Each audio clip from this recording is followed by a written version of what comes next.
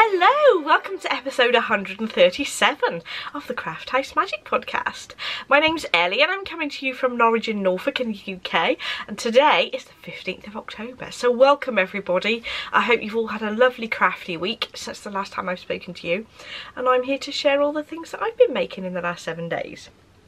So today we have some knitting, we have a blast from the past, we have some cross stitch, we have a gadget.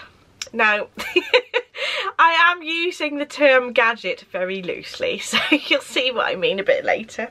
I have a couple of confessions, and also I have a shop update today. I'm very excited to be introducing a new colourway and a new project bag, as well as all the accessories. So do stay tuned if you're interested in learning about that. And the shop update will be tomorrow, the 16th of October at 7 PM British Summer Time. So you can find me on Instagram, Ravelry and Facebook as Craft House Magic, and I have my own website, crafthousemagik.co.uk, where you can find my hand-dyed yarns, handmade project bags, stitch markers, HiyaHiya knitting needles, and also bag making supplies like fabrics and wadding, etc. So that's all done with. So we have the Craft House Magic Gift Along 2020 going on, and it's going on in the Ravelry group and also on Instagram. You can use the hashtag CHM Gift Along 2020 on Instagram as well as the Ravelry group, because I just think it's a bit more accessible for people to have two means of joining in. I will be drawing for prizes through both of those means at the end of the Makalong, and that will be at the end of December. I have decided, because the yarns and the bag that I'm listing in the shop this Friday is all sort of autumnal themed, that we should have an autumn knit along, or not just knit along, make along. So I've decided to call it the Autumn Makes Craft Along 2020, and you can join on Ravelry or on Instagram as well. So I am excited to see what you've been making as well, but I have got some very sort of Halloweeny and autumnal things planned, including some really gorgeous little pumpkins. I have a couple of those already, but I need some more. So do come and join in. I am a little bit behind on the Ravelry group at the moment because I've been so busy with the mistletoe kits, but I'm hoping to get them all completely out by next week, so I'll be up to date hopefully by next week. I say this, let's hope anyway, with the Ravelry group and the comments on the YouTube videos as well. So I've been a bit rubbish, sorry guys. I will be getting round to looking at those messages. I think I'm possibly about 3 weeks behind, but I hope to catch up at the weekend. So let's get on with the knitting, shall we? So first of all, I have my Slipstravaganza. That's a mystery knit along by Stephen West, and the clue for the next section comes out tomorrow, so I'm hoping that most people have already seen this already so that it won't be a spoiler. What I'll do is pop a time on the screen that tells you what time to skip to if you want to not have spoilers. I will also leave a timestamp in the description bar below, which you can click on and it'll get you straight there, so you've no chance of having any spoilers. Actually, before I show the shawl, I shall show you the yarns I'm using, so if you don't want spoilers, you'll at least seen what yarns I'm picking up. So I have 3 yarns out of my stash, and these are they. Let's get these so that you can actually see the colours a bit better. Ta-da! So there's a purple and sort of grey mix, and then a sort of a bluey green. There's some sort of teals and greens in there as well, and then this one on the left, or my left, your right, it's got a mixture of both in there as well. I'm not very good at holding 3 up, so I shall go through them separately. I have a Fondant Fibre here, and this one is the Sentimental Journey colourway on the Austin base, which is superwash merino, cashmere and nylon. I have this one here, which is the Blue Skin yarns, and it's called Spanish Lullabies, and it is in superwash merino, cashmere and nylon as well, so that's pretty much the same base as the other one. And then thirdly, I have a Lolodidit yarn, and this is called I Love Daryl. And it's on the Tencel and Merino base, I think. 75% superwash merino, 15% nylon and 10% Tencel, and they're all 4-ply yarns.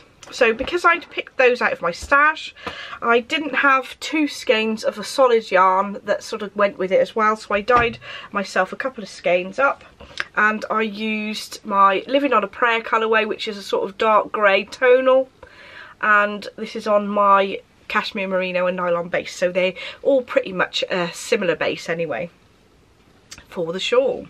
So I am now going to show you the shawl, so spoiler alert. And ta-da! This is how I've got on with mine. So section 1 was this sort of honeycomb section here. It is curling up a little bit, so hopefully when that's blocked it'll look absolutely gorgeous. But I love the shape of this. So there's like a honeycomb shape formed by slip stitches, and in the centre here you have some stripy sections. Mine aren't so defined because I've got quite speckly tonal, all different coloured yarns, so you can't see the stripes as much, but some of them it's really obvious and gorgeous as well. Just a different effect. And then there was a section 2 already, earlier than I expected, and it's this little bit around the outside, and it makes these really cool holes. I have not finished my section 2 yet. I have quite a few more rows all the way around here to do, apart from the bottom edge. And I'm hoping to get that finished tonight so that I can be ready for the next clue on Friday. Very exciting. I'll show you the back of my work. You can see all the ends. I did start off sewing my ends in as I go, using the method which is similar to carrying your threads in colour work across the back to sew them in as I went. But I think because it's a shawl gauge rather than sort of a sock gauge, I wasn't keen on sewing all the ends in like that, so I stopped doing that, and I'm going to sew them in afterwards. So the first section here is the main colour, which is the Living on a Prayer colourway, my own colourway, and a mixture of these 2 yarns striped. And then when you get to this section here, it's a mixture of the main colourway, which is the Living on a Prayer, and a little bit of this other colourway, which is the Lolodidit yarn. So there's probably going to be a lot more of this in a little bit later. I'm excited to see how that goes. Mine is quite small, but I am quite a tight knitter, so hopefully it'll be big enough. I'm sure Stephen will do a massive version anyway that I can choose from if mine is coming up a little bit smaller than it should be. So there we are, that's my Slipstravaganza. So the second thing that I have on my needles is my Way Through the Woods mittens. Now, the second one is now cast on, which is not very much since last time, but I thought I'd show it to you anyway. So this is the curled up edge and the Latvian braid that's around the bottom of the mitten. So I've just done that bit. So you're basically doing a Latvian braid in the round, and there are loads and loads of YouTube videos about doing Latvian braids in the round, so it is easy to work out. So the pattern is called The Way Through the Woods by Erica Mount, and I have already finished mitten number 1, so I shall quickly show you that. I have shown you this on the podcast before, but just to sort of so you can compare how much I've done this time. I've done this little curly edge and the Latvian braid, and I'm about to start on the colourwork down there. So I think these are going to be lovely and warm, so I cannot wait to finish these, and I might even knit some for friends as well. If they're into mittens, I will have to check for Christmas. But these would make a lovely gift for Christmas, but these are for me. So the yarns that I'm using are blacker yarns, and I'm using 2 different bases. So the white that I'm using is a Shetland base, and the teal that I'm using is actually a Jacob, and I think them together look lovely, and it just reminds me of a snow scene with the background all in white. I think that's gorgeous, so can't wait to get those finished. We are definitely getting cooler weather now, hence the jumper today. I should mention what jumper this is actually. So I made this is out of the Tobin sweater pattern by Cashmerette, and it's actually sewn with some Liberty print, and it's in sweatshirting material, so it's a lovely soft fleecy fabric, and it's very comfy and cozy. Now it's getting a little bit cooler. Right, I now have a blast from the past, and I thought I would link it sort of in to mittens, the mittens theme. And these are a pair of fingerless mitts I actually made, oh, must have been a couple of years ago now.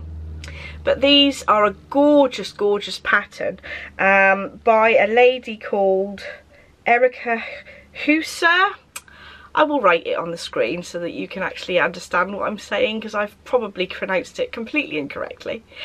I copied the lovely Ava from the charm of it, where she actually switched the colours around and also had this in a more monochrome coloured way rather than the original had some coloured wings for the moths, but I thought that her version was lovely, so I blatantly just copied it.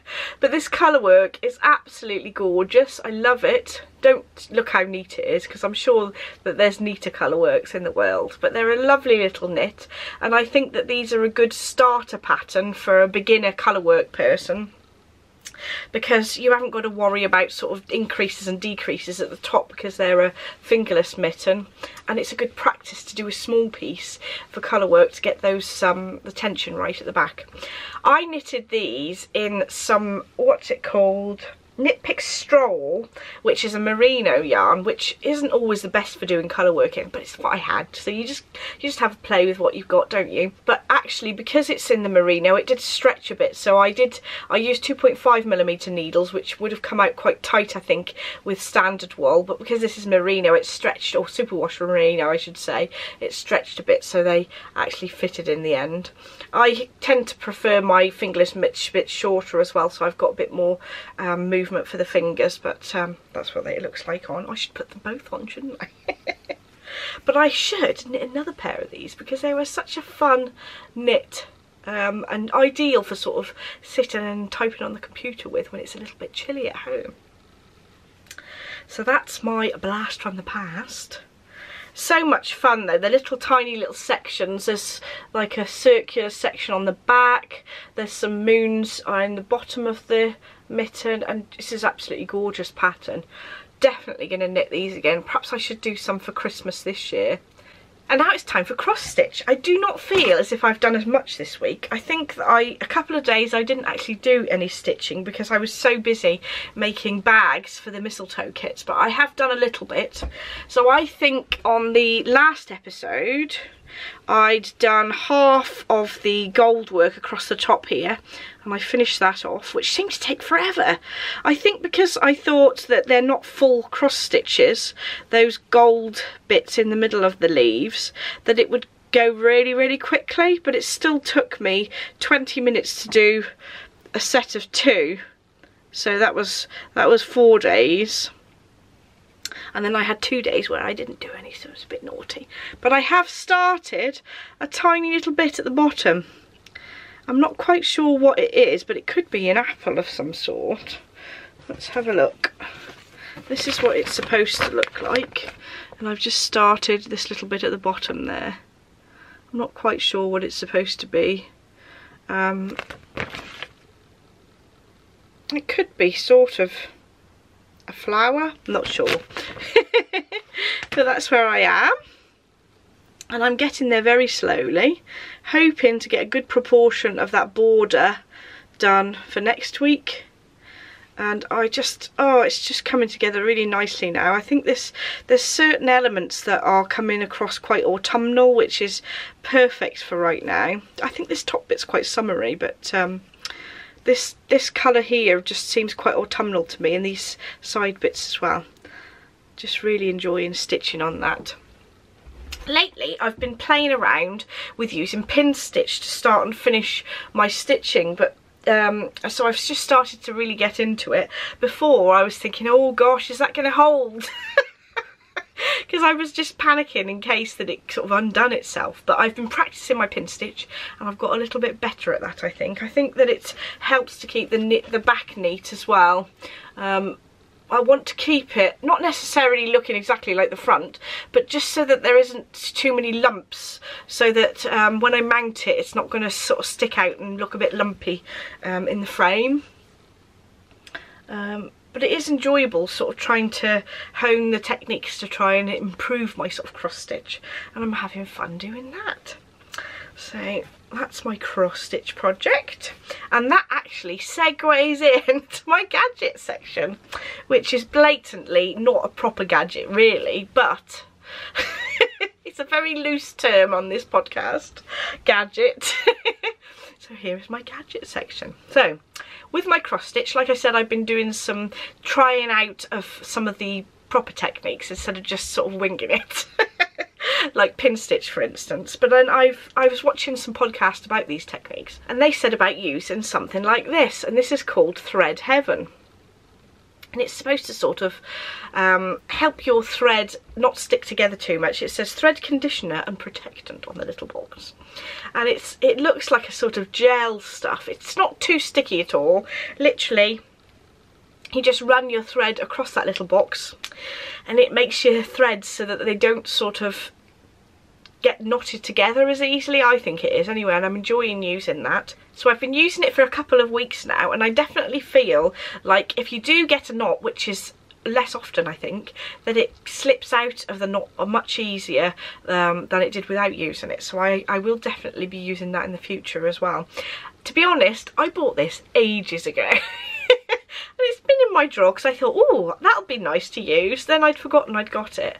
And then because somebody mentioned it on one of these floss tube videos, I picked it up and I thought, oh, I've got some of that. I will have a go at it. Definitely worth using. And I will probably be using it more in my hand stitching as well, because I get too excited and want to just stitch, and actually using some of this could save me time in the long run, because you don't get stuck with those horrible knots. I hate knots. Absolutely detest. So definitely recommend this. I can't remember where I actually picked this one up from, but I will find it from a sort of UK seller so that you can get hold of some too if you want some. So now I have my confession section. These are some quite random things. I have basically some stencils from some people stencils. I think they're called fashion templates really, but they could easily be called people stencils. Oh dear. Anyway, because I'm interested in dressmaking, I sometimes like to sketch ideas of what outfits can go together, or modifications to patterns that actually might look nice on me. So instead of having to draw out a person all the time, I had seen on Liz So's podcast, well not podcast, it's like dressmaking videos she does, that she had some of these, and I just thought, I need those. I'm gonna get some. So I ordered some. So in the set I got a sort of full person view, and they've got little measurements on as well. If you look up close. Difficult to show you on camera because it is transparent. I got one with the head and the arms missing. You can see in the reflection a bit better. And that's sort of joined by the feet, and you can see measurements down the side of these. One with a sort of rounded ruler on the base there, with the arms and head missing, and then separate top and bottom. So I thought that was really fun to have a go with. I don't know if I'll use them all, but I thought I'd give them a try. So the ones that Liz linked to were from Amazon, but I found that on a website called Alibaba they also sold them. So I got this set for about £10, and this is the smaller set. There is a larger one as well, but on Amazon they were something like £30, so I wasn't going to be paying £30 for something I wasn't sure whether I'd use that much. So I will leave a link to where I got these from Alibaba, but also from Amazon as well, if you're not into buying things from Alibaba. Alibaba is a bit like eBay, which I've never actually used. Adam ordered them for me. They seem to arrive in a couple of weeks, and he's ordered a few things off there, and they've come relatively quickly. I think they're supposed to come all the way from China and different places, so sometimes they can take a little bit longer. So that's my first of my purchases. I have also purchased a new magnifying headset. So this one I picked up from Amazon actually. So the one I normally use has got a solid back that is made of plastic that goes all the way around your head, and it screws tight around the back of your head, and I think sometimes it can give me a little bit of a headache when I put it over my ponytail. So I thought this one has got like glasses, or there is a little elastic but you can actually remove these side bits by pushing those bits in, and that clips onto it instead. If I can actually do it on camera, so that clips onto it instead, so you can have the elastic or the sort of glasses frame. And it comes with several different magnifying lenses. This is the same magnification, I think. I haven't compared them directly to the one I had before, but I just wanted to see what they'd be like. So what I'm going to do is I'm going to compare doing my cross stitch every day for 20 minutes with this one compared to my old one, which is a Rolson. And then I will give you a little sort of mini review in next week's podcast to see how I get on. So the Rolson one, I find, puts pressure on the front and the back of my head when you've actually adjusted it, because it's not material around your head. But I'm not sure whether this is going to put a bit too much pressure on my nose, because this looks like it's where all the weight is going to go on to. But we shall see. I shall test it out. What I'll probably do as well is at the weekend have a longer cross stitch session and test it for longer than 20 minutes as well. So it's going to be a scientific study of the two of my magnifiers. I picked up from Amazon, but I will put a link in the description bar down below this week, and I'll put a link to both of them next week as well, so you can sort of have a look at prices and things. I only paid £9.99 for that one, so that it's not very expensive and much easier than having a separate magnifier. I find it easier to have it attached to your head, so you don't have to worry about sort of angling it in the right direction. It's always there in the right position to use all the time. So that's my purchases. They're very useful things though. They're not naughty this time, I feel. So last section is my shop update, and I am so excited to show you my new colourway. So this is called I Put a Spell on You, and it is purples and sort of dark grey and black and mustard and browns in there as well, so it's quite a sort of muted version of sort of Halloween, I suppose. So that's based on the song I Put a Spell on You. There are a number of versions that I really like, so I will leave it up to you which one it is. So it will be available as a sock set with this purple, which I have called Spellbound, which I think works really well together. And I decided actually to get, because I've got a number of colourways that are sort of Halloween or autumnal themed, and put them together as a little mini set.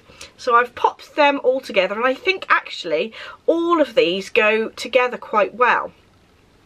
So we have Black Hole Sun, which is the sort of tonal black colourway. We have Thriller, which is like a cherry red. We have Spellbound, which I've just shown you, which is the purple. And then obviously I Put a Spell on You in the smaller mini version. We have Pumpkin Patch and Pumpkin Vine, and then last but not least Garden of Shadows there as well. So I think that they're a nice sort of autumnal set that goes together nicely. So I'm going to be casting some of these on for my sort of autumnal knitting. That'll be for the Autumn Makes Craft Along that's starting right now over in the Ravelry group and on Instagram. So those are the minis. I'm also excited to show you the new project bag design that I've made. So this is Binks the Cat, and I'm going to call it Moonstruck Cat, and it's a free motion applique cat with little whiskers that have been stitched with free motion stitching. And then in the background I've got a moon, and then I've stitched with silver thread little craters on there just to make a really cute little front. And I picked this fabric up and I thought it was absolutely perfect for a sort of autumnal sky rather than having just boring black. And then on the back I've done free motion stitching, crafthousemagik.co.uk, with a little cat there as well, free motion stitched. So this one is a drawstring one, and they've all got two large pockets inside. It's difficult for me to show you. There we go. Two large pockets on the inside. I've just popped the yarns in there so that it packs it out a bit so you can see what it'll look like when it's full. They're box bottom, and this one's drawstring, like I said, which will pull in like that. But of course there is the option to have the zipped one as well, which will look exactly the same size with just a zip across the top, and then I'll use black zips for those. So those will be in the shop the 16th of October at 7 PM British summertime, but I'll also be putting up some other little accessories all in the same theme. So I'll have these little cat notions pouches. So I like to have my notions pouches so they sort of sit nice and wide and open, to put your little bits and bobs in there, with the little cat progress keeper on the zip pull. I didn't put the moon on this because I thought it would be a bit too busy.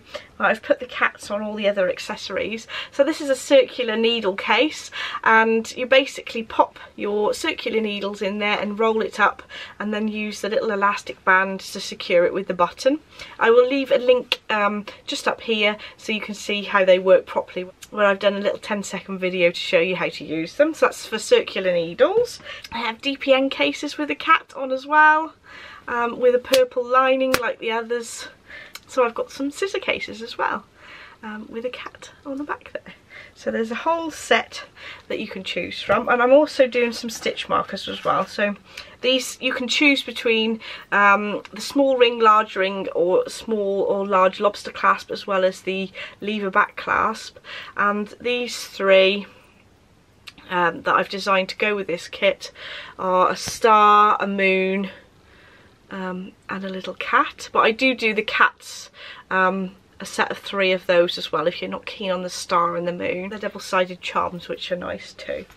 So I have a bit of an update on some of the HiyaHiya products that I've been stocking. So I'm starting to stock some of the bamboo tips as well for the interchangeable cable sets.